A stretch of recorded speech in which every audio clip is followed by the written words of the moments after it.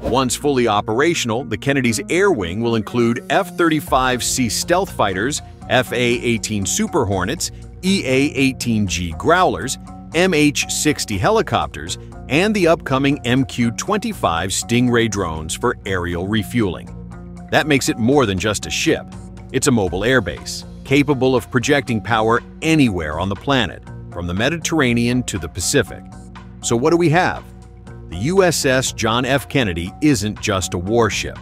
It's a statement, a promise that the U.S. Navy will remain the master of the seas well into the mid-21st century. It embodies the future of naval warfare, automation, laser weapons, drone integration, and the unmatched output of nuclear reactors. But at the same time, it's also the Navy's biggest gamble, an incredibly expensive experiment under the eyes of the entire world. Are these investments worth it? Can the Kennedy truly change the rules of the game and become the ultimate symbol of American dominance? We'll find out very soon.